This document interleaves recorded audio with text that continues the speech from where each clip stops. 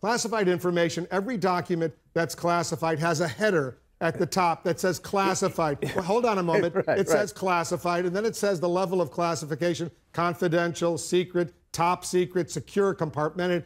It has that header. The FBI director said when Hillary Clinton had that C in that document, there was no header. It was in the body of the document, and she just saw a C that didn't necessarily mean confidential. No, it didn't actually. Comey didn't actually say that. Yes, that he was did. Her explanation. I'll play the clip for you. The exchange here's the exchange that Comey had with a member of Congress in which he explained that Hillary Clinton had a good reason to not see that C as confidential, but maybe just a letter. Listen to this, Mayor. The absence of a header would tell her immediately that those 3 documents were not classified. Am I correct in that? That would be a reasonable inference. A reasonable inference. You just heard him say that, Mayor.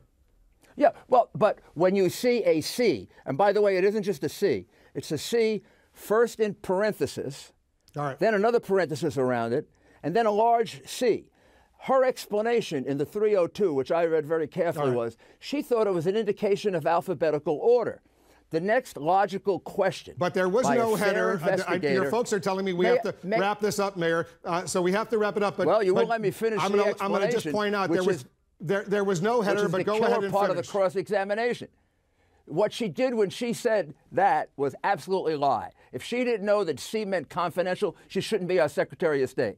But there was no header saying classified information. It doesn't matter. You don't need a header. I looked at thousands of classified documents that didn't have a header. They had a little C on it. Every classified document has a header at the top of it, and then it explains what level of classification.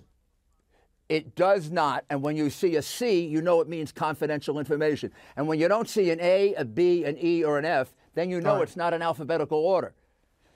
She used alphabetical order as her explanation for why she didn't think the C meant confidential. And there were no other letters. I'm gonna have to wrap it up. She lied to the FBI, for which Martha Stewart went to jail. All right. Check out the classified documents. See if there always has to be a header in order to make it clear it's classified. If there's no header, it's a little confusing, but your people are telling me we have to wrap it up. Also, go read the CAA manual if you can get it, and if it's a C and it's a paren around it, it means confidential. C represents confidential on classified documents where the header exists. That's the point. That's the point that intelligence officials have explained to me. Confidential is a level of classification. That is correct. Confidential is top secret. That is correct. And when it says confidential C, is that a means classified level. That is absolutely correct. And when you see a C, it means classified. The point they're making, there was no header.